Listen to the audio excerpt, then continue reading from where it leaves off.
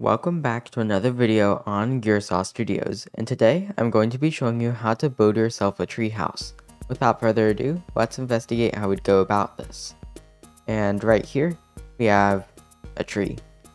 Essentially, you need a giant tree, and it's very unlikely that you'll be able to get a naturally generating one that can support this, because you're going to be actually living in it. From here, what you need is a palette. Mine is uncharacteristically small for the channel, but it's really simple. Oak, birch, spruce, crimson. And then from here, go to your tree, and this is where you're going to be building the tree house. You're going to have to start off with finding the center of the tree. Hopefully you made yours an odd number of blocks for this reason. I'm going to enable night vision, and from here, find roughly the middle of the tree. Try to not intersect with anything. I added some honey, might need to move some of that. And then, you should be adding a ladder through all the way. You need to be able to get to both branches, and if you really need to, the canopy as well. With all this in mind, start digging pieces out of the tree and place a spruce door right here. Unless you want to incorporate the treehouse into down here and add a proper wall, you'll only want to have a door. Right here, I have a little entranceway into the rest of the tree. You can see a couple of stairs blending into here. That part's kind of optional. Staircase up in order to make it convenient, and then we have this small hallway here. Make sure to include a lot of decorations. Making a boring hallway like this would be boring, which means we need to add things. Make sure that there are no more than 3 blocks in between each decoration, otherwise it can end up looking bare. Armor stands, bookcases, candles don't even have to be lit. We have saplings, amethyst, even decorated pots. Then, this ladder goes all the way up, which gives us ample opportunity to either 1. Make small rooms inside of the trunk. Say we need something small like an enchanting room and don't want to put it in any of the buildings, put it in there. With this in mind, what you want to do is go to each layer where you want to build something. These are the branches. So I'm going to go in, and then I'm going to dig here. You can see it's kind of dark, so I need some night vision. But otherwise, very simple stuff. Even make a whole small room in here. No needed decoration on the walls. Just put in your standard interior stuff. Door here. What do you know? Place a small house here. And do the same for the other branch. We go in here, dig in a few blocks, and then, what do you know, ladder. Once you have yourself all the ladders and infrastructure needed to begin building, go onto your tree, smoothen out the branches, and add a platform of birch planks. Don't bother with double layering your walls because there's not enough room on most trees unless you went completely berserk and built a giant one, way bigger than this one. You can see here, very basic, and then we'll pop in some windows. These windows don't have to be very complicated, and we're going to be adding some stripped logs to this too. Once you have all this in place, then add in your basic utilities. More crafting tables, furnaces, beds, a few chests here and there, whatnot. And then we'll have to go and smoothen up the bottom and the sides with extra spruce. Get all your spruce related blocks ready, and then do something like this.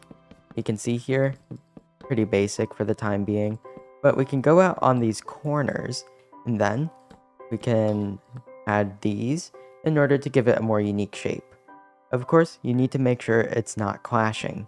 If one part is extra detailed and another isn't, it's not going to look very good. Which means you need to use a consistent style all throughout. Something like this. And then go up, more stairs, and then smoothen it out at the top. Of course, very basic for the time being. It's going to be more polished, but this is roughly what we need. By placing the design I made on all 4 sides, I now have a very simplistic treehouse.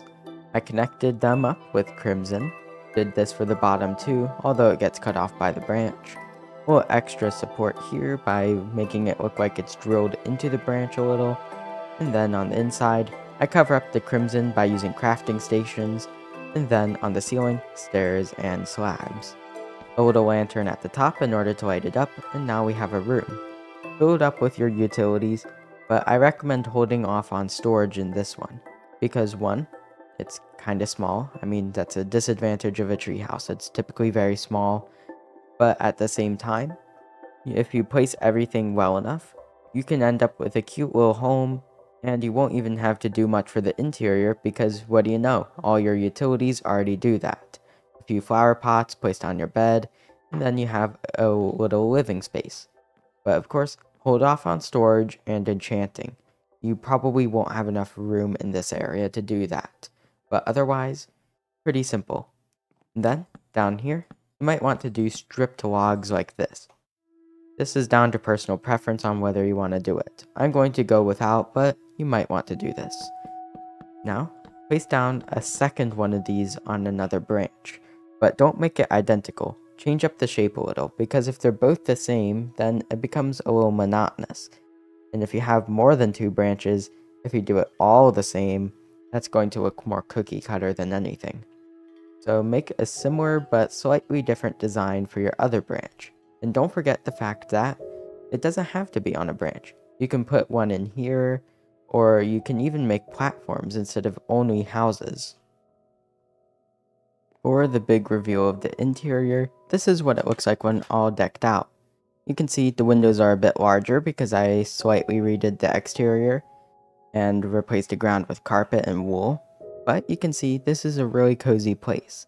One chest here for emergency items and treasures. We have our furnaces, stone cutters, you can't see any of the crimson, and we even have proper lighting in the form of redstone lamp. If we go outside, the only difference I made was that I changed it from a consistent stair slope to mixing in blocks occasionally. And what do you know, we have this teardrop shaped house. Although it creates a not the best image with this other incomplete house and the positioning of the honey, still, it's a really nice home. From here, what you should really note is 1. We can incorporate more things through houses on the side rather than on branches. And 2, try to go for verticality.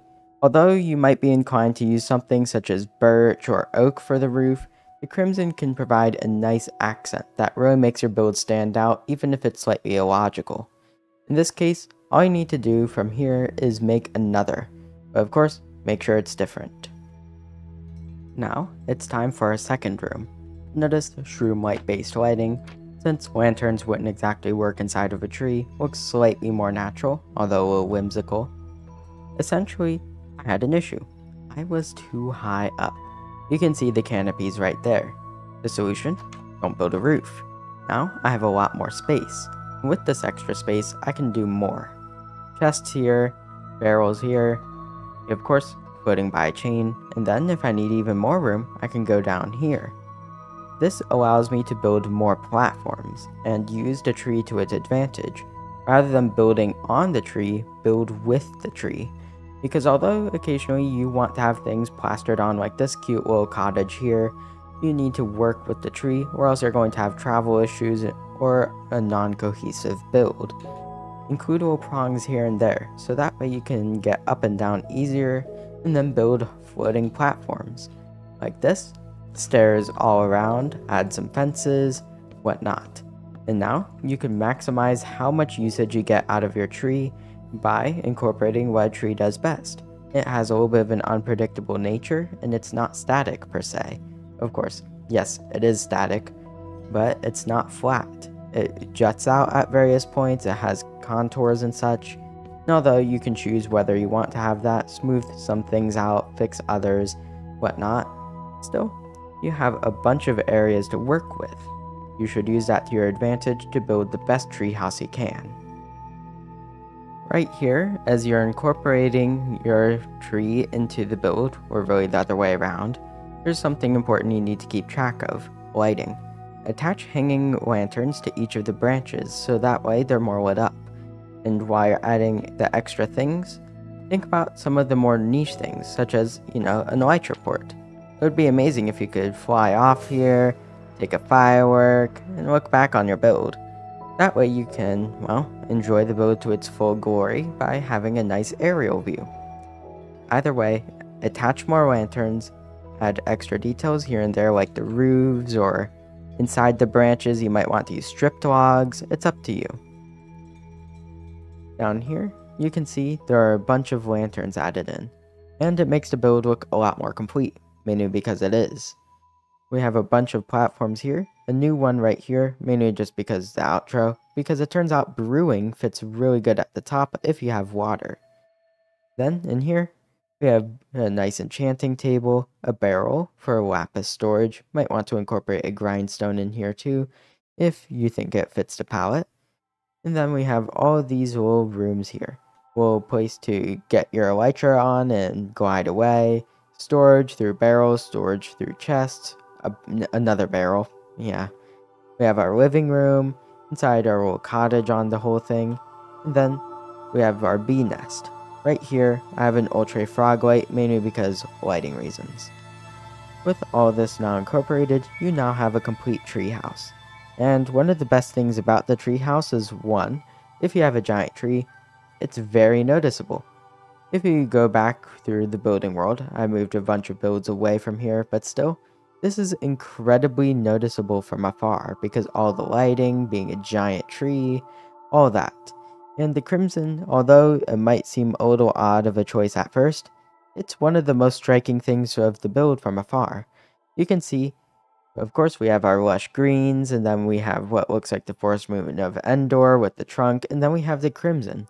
Might be a little hard to see if you're on mobile, but it's pretty noticeable if you're on desktop.